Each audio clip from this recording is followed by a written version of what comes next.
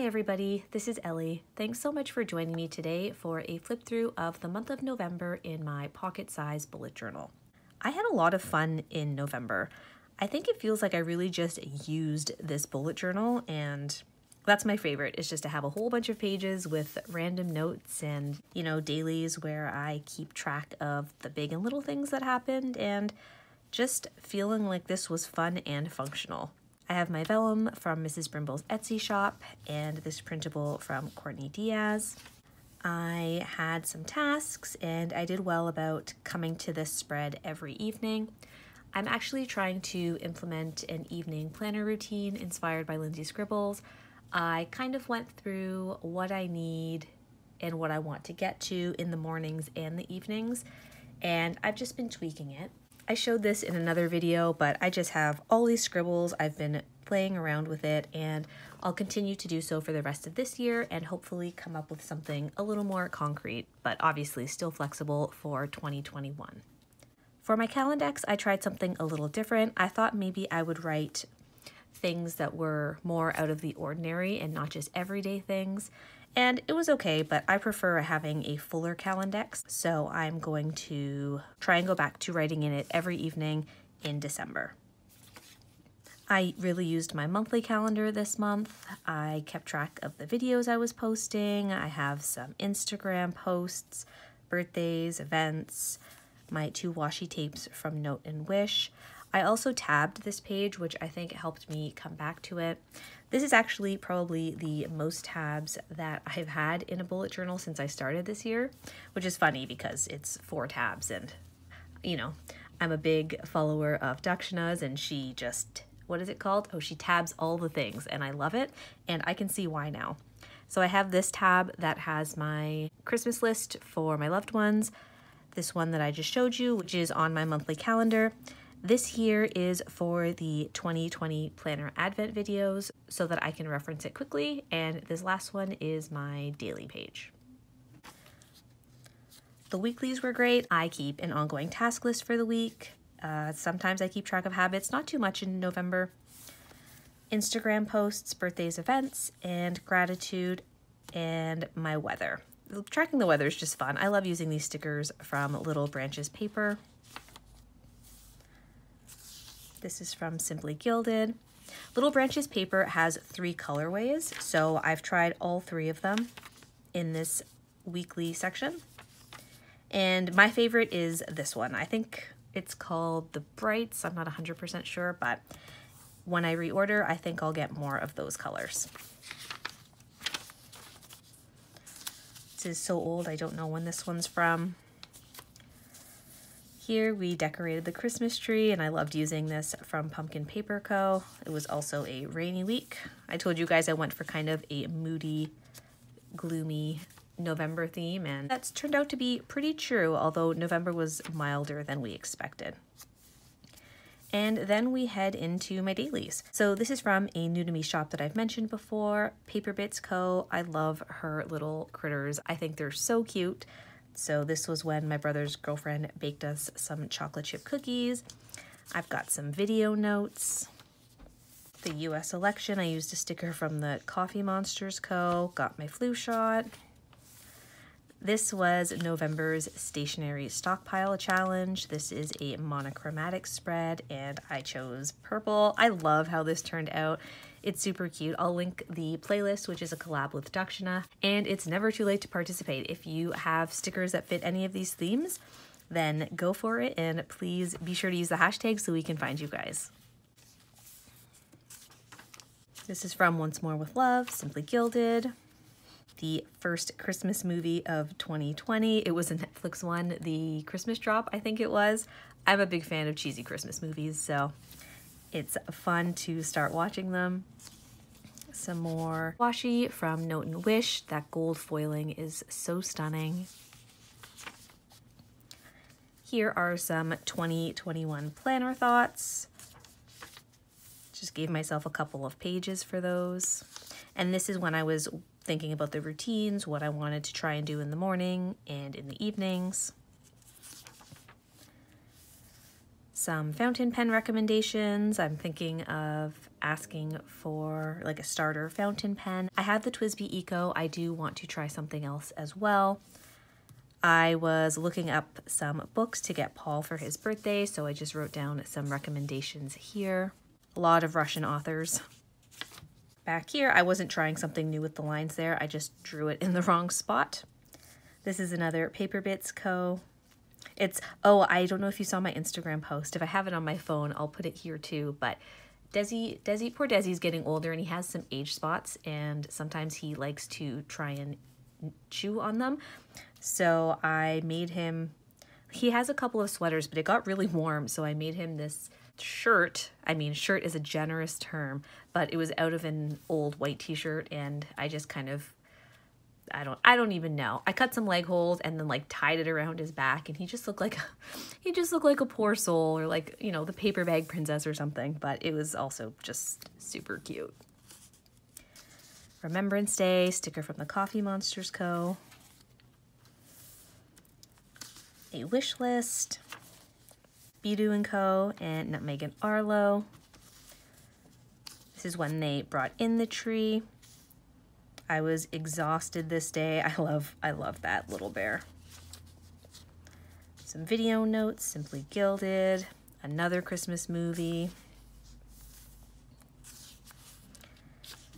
Finished The Midnight Library by Matt Haig, and that's from Pumpkin Paper Co. Some more notes on the planning routine, so things I want to do in the morning, in the evening, weekly, monthly. I still have to get into weekly and monthly. I'm still working on the dailies right now.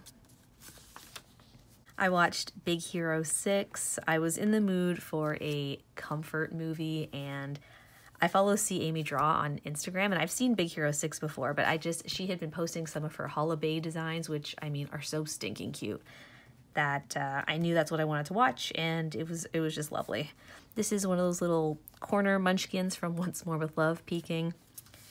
This cloud vellum from Mrs. Brimbles shop.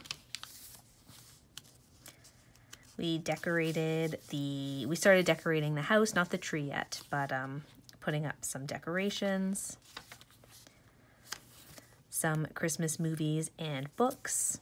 I posted this on Instagram too, but I am open to any recommendations if you guys have any you'd like to leave in the comments. My grandma turned 89 on the 20th, so, you know, we had a little cake and ate dinner together, and it was really nice.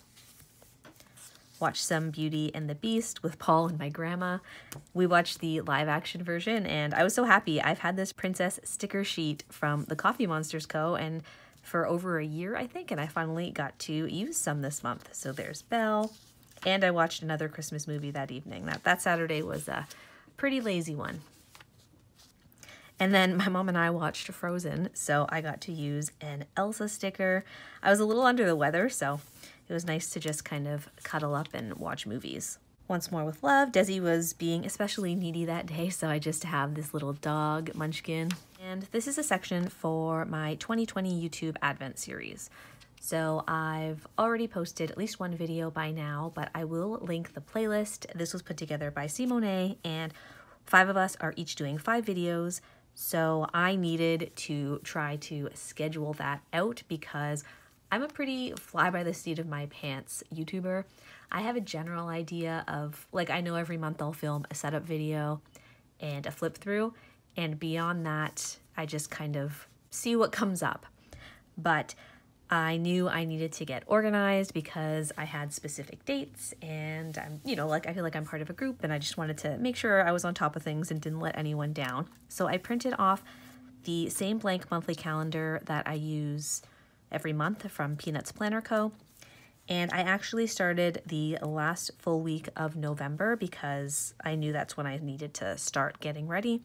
So I've just put the dates my videos are going up, and then just some notes for myself on when I want to film and when I want to edit, so that I can hopefully stay on top of that. And I've given myself, obviously, a grace period just in case things don't go exactly as planned. And like I mentioned, I tabbed this page. So for my tabs, I'm just using some Post-it brand tabs. I have 2 of them here.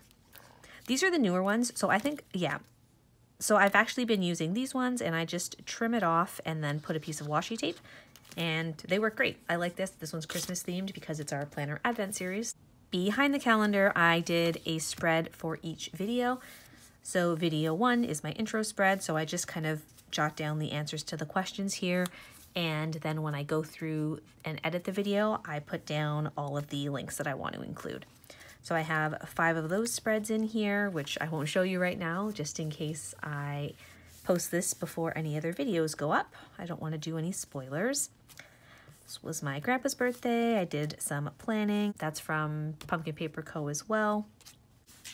And this is when Paul and I went to the immersive Van Gogh exhibit for his birthday. It was absolutely beautiful.